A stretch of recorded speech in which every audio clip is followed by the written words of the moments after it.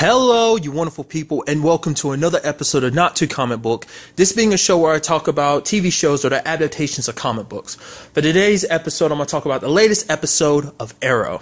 Now, this episode of Arrow dealt heavily with Andy, whether he should be trusted or not. Because it surprised me at the beginning, that whole, him getting that gun thing. I don't know, I expected him to I wasn't kind of expecting John to kind of catch him, but when John did, I wasn't expecting him to tell John everything. I was like, wait. And so, he was able to tell the whole group and everything. I was like, whoa. So he's not a bad guy? Because it was just constantly, everything he did, because I was with Oliver the entire time. I was like, it seemed like too much of a setup. He's playing you, isn't he? But there were moments I was like, I'm still not 100% sure. But I was 100% sure with that whole Arrow thing. It's literally multiple arrows fired, and he only got hit with one of them in a non-specific area, somewhere that wouldn't be vital. I was like, okay, it's at that moment I was like, yeah, he's a bad guy. But I thought they were going to turn it up on you, twist it and make it so it's oh no, he's actually is a good guy. Oliver was just mistaken, was wrong. I was like, but I kind of trusted Oliver's decision on it, because it is Diggle is 100% blinded when it comes to Andy. He so wants to believe, because Oliver kind of talked him into it. But, Oliver said that thing where he's basically people don't change. I didn't change. And after everything I experienced on Lian there's no way, I'm screwed. I can never change. But then you have Andy, and he's there's no way Andy can. After kind of being programmed into, Hive kind of programmed him a little bit. So that's not easy to break away from. But multiple times throughout the episode, Oliver was trying to give Andy a chance, but it didn't work out. He couldn't shake his distrust. I found it very interesting because he ended up confiding in Laurel, which was very nice.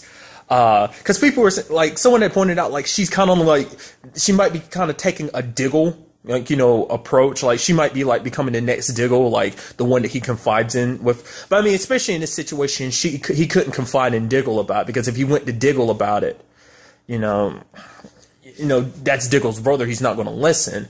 Because even Laura was you better be 100% sure before you go accusing Andy, because if you're wrong, yours and Diggle's relationship will never recover. It took them up to a certain point in this season to recover from the whole Lila situation last season. But it turns out, Oliver was right not to trust Andy. Andy was working with them the entire time.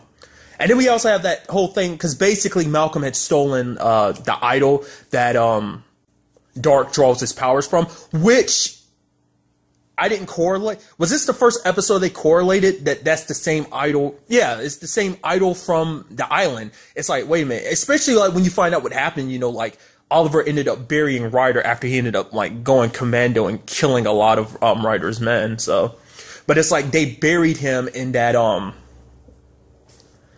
cave, but he still had the idol then. So it's how did Dark get his hands on it?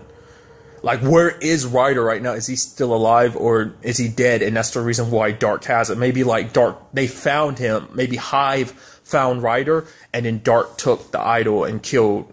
I don't know what the situation is, because that's very interesting. That's how Dark's always maintained his powers, by killing people, because that idol feeds off human life force. Very interesting way to obtain power. I do because Oliver had brought it up this episode that he had recognized the idol from Lian Yu, and I love that Laura was yeah, you really don't like talking about that place, do you? Because it's everything that happened on that island that correlates to present day, he doesn't talk about. Let's not forget Slade popping up in season 2. Slade was a big part of his experience on Lian Yu. In his mind, he was under the impression that Slade was dead, so you can't blame him for that. But it's they're constantly getting surprised by stuff that happened to Ollie on Lian Yu that's coming back to bite him in the ass now. But, Dark got his idol back, fully powered, and he ended up, stabbing Laura with an arrow, which is in that moment you're whoa, wait, is she in the... Laura is the one in the grave, because, because it didn't cross, I had a bad feeling when he got his powers back and he made everyone stop. I was like, this is the moment he's about to take one of them down, isn't he? He just stabs with the arrow. Granted, she was okay, and her and Oliver were talking in the hospital, you know, after her surgery and whatnot. But then it cuts away, and then it comes back to her, like, seizing and dying. And it's like, wait, what? Laurel, they just killed off the Black Canary, which is like, I hope not, because I hope not for multiple reasons. One, I like Laurel. Two, the Lance family has had enough problems. All right, first it's Sarah dying, then coming out to find out that Sarah's still alive, and then seeing her, like, you know, her dying, you know, again. I mean, granted, she did come back again, but, you know, and then you got Detective Lance with his, you know, heart condition. It's like, that family can't catch a break. If Laurel's dead, that sucks. But I'm thinking that's totally gotta be a fake out. Like, because, like, it cut away from Ollie and Laurel talking. So either she really, you know, died after saying what she needed to say, or, like, they faked that. Because to me, I'm thinking, like, maybe they're trying to lure Dark into a false sense of security. He thinks he's, you know, knocked Oliver off balance. You know, this way, you know, he won't, I don't know, maybe he think he's got the upper hand, but secretly he doesn't. I don't know. I feel like that junk, it's fake. There's no way they can kill off, you know. Because it's like, some people are like, how are you going to kill off the Black Canary? It's like, maybe, you know, because in this episode, she got an offer from Dark's wife to be, like, the next head ADA. I forgot. It's like, she's basically getting a new job, but it's like a higher position. And, you know, she talked to her dad about taking that job, but her dad brought it up that, like, he's like, if you take this job, because she wants to take it because this way she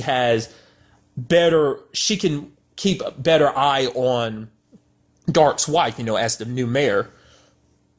A very interesting thing that came up really quickly, though, is like even though, you know, Oliver kind of dropped out, like, they were saying, like, still, like, 48% of the voters wrote his name on a ballot anyway, just because that many people believed in him. So that was kind of nice. But you know, she wants to keep an eye on Dark's wife, and she feels like the best way would be to take the job. But her dad points out, if you take this job, you won't be able to you won't be the Black Canary anymore, because basically you're going to be watched 24/7, especially because all the other heads, you know, head honchos in town, you know, whether it's past mayors or, you know, the any city officials, including, you know, that fall under her category as like her new job, you know, were all killed. So there'd be extra security on her. Plus Dark's wife would be, you know, be her boss. So definitely she'd be keeping an eye out for her. So it's like she never have time to be the Black Canary anymore.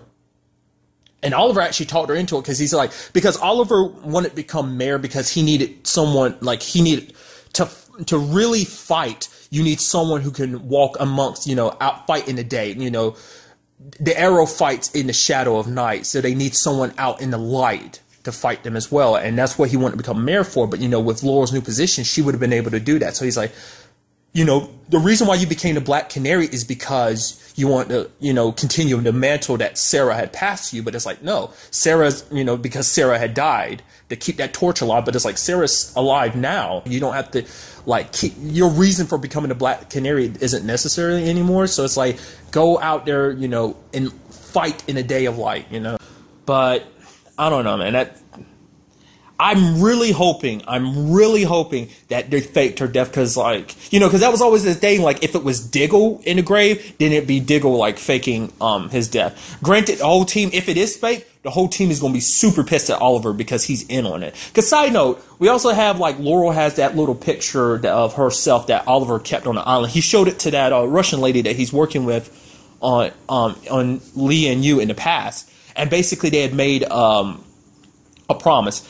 Oliver promised to tell her family what happened to her and her brother, and if something happens to her, if she dies on the island, and if Oliver dies, that she promises to go tell Laurel everything that happened to him on the island. So the fact is that she has that picture. I don't know what that's supposed to mean. Did he give that back to her in the earlier series? That's my problem when I don't rewatch earlier seasons. I forget stuff. Did he ever give that picture to her? Because basically she's been holding on to it this whole time. I thought it was kind of sweet. She's like, go back to, you know, you and Felicity will, you know, eventually get back to, you know, a good place, you know. I might not have been the love of your life, but you were the love of mine, saying something like that, which made me think, like, is she about to die now or something? Like, and then it's like, no, because I was expecting something to happen, and then it did happen. So it's like, I really hope she didn't die. As a side note, we find out a little bit about Malcolm apparently is working with Hive for Thea so that him and Thea can be, can avoid dying in the, Hive's Genesis, plan. And we had that little thing where Thea went up against Malcolm, and he was basically like, without your bloodlust, you can never hope to beat me, which is like, ooh, nice way to shake your daughter's confidence, no? I mean, she was handling her own, but she had the upper hand against him, and she had those swords to his neck earlier, but she couldn't kill him because, she didn't want to be a killer, so. Questions we have will not be answered until April 27th when the show returns. Hit me with that ending, and now I have to wait for more. It's like, oh, I hate you. I hate you, the CW. I really, really do. So, maybe then we'll find out about this whole grave situation. Maybe we'll find out, I don't know, like, because Diggle's got to be feeling crappy now, too, because Diggle will probably go and blame himself because he's like, I trusted Andy and it led to this, and Laurel's dead now, so. But that's really all I want to talk about in this episode. Till the next time we meet, be happy, be safe, live life to the fullest, and enjoy it. Good day and goodbye.